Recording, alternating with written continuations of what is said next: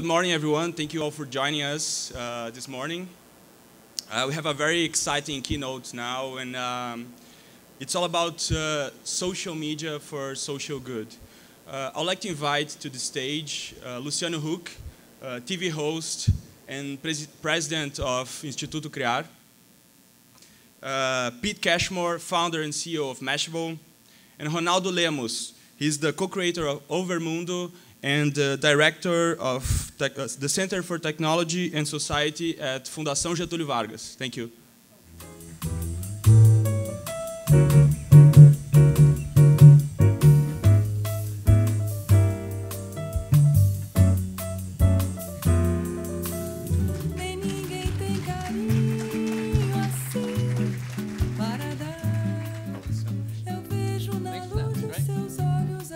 So you can take these other chairs. You have to sit in this one. All right, he's going that way. You going in the middle? All right, Yeah, can I'm you here. be closer? Yeah. Don't get too far.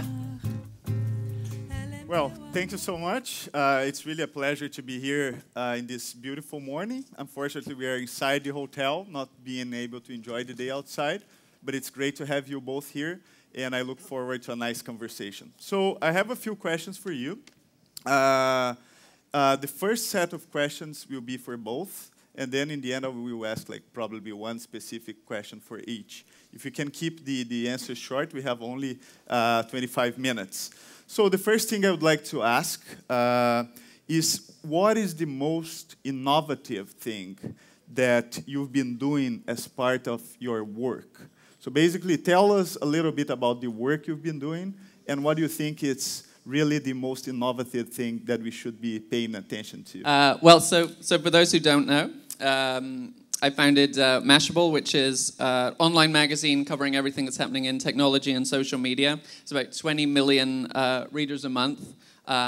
And we're all about how innovation is changing everything. It's changing every industry. We're in the middle of the information revolution, and it's really revolutionizing every industry. So we really cover that. How does it change your life? How can you use these tools in your own life? How can you use it in your business? And how can you use it to make the world a better place? So some of the really innovative things we do at Mashable, and perhaps the core innovation that we've really worked on is, we're all about this, we have this big community team at Mashable that goes out in the social networks, finds out, what do people want us to talk about, creating that feedback loop. So a lot of our stories come from the social networks. But also, we get a huge amount of reach on social networks because we really try and engage the audience, and our audience is really our marketing. We don't spend anything on marketing, but all our reach is about people retweeting, resharing on Facebook.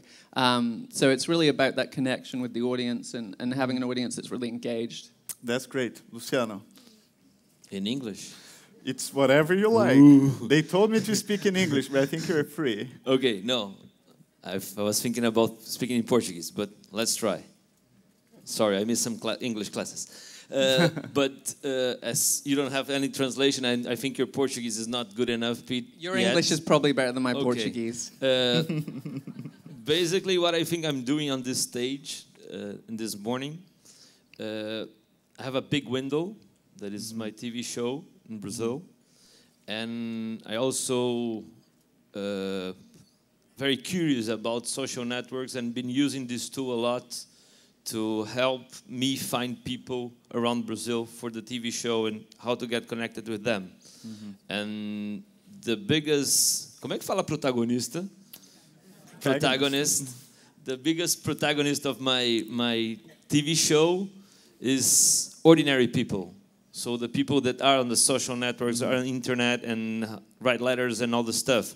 And so I do this to try to inspire people with their own stories.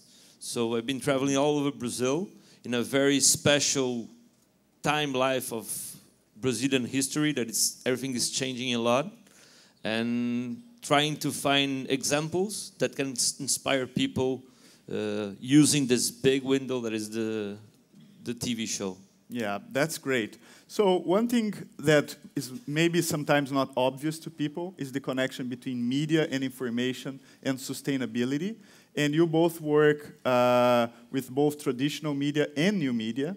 And it would be great to hear what is your take for instance, regarding the role of information for shared responsibility, for improving social choices? What do you think is the role of media and information for that? So I think, social media for us is all about empowerment, right? If people want to change something, they often feel disempowered, especially with very big problems. And we've seen with social media, especially in 2011, where people have said, they really, when they've been unhappy about the situation in their own countries, they've been able to unite. And in many cases, there's been revolutions happening as a result of social media. And I think, in the sustainability question, it's kind of the same thing. We can feel a bit powerless. We look at the size and the scale of these issues. Global climate change is such a massive thing to tackle. We look at what's happening at this conference and we say, wow, we really don't feel like there's enough progress being made.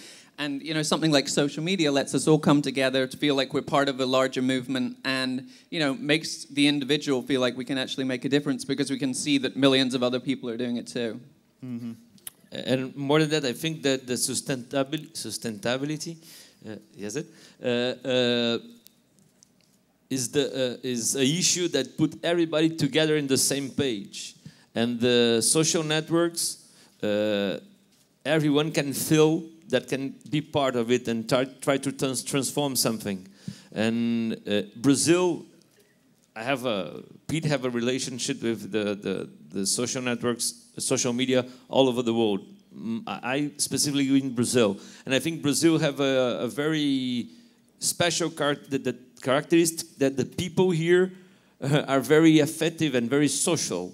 That's why I think Orkut, that became something only in Brazil, and Facebook and Twitter are so strong here.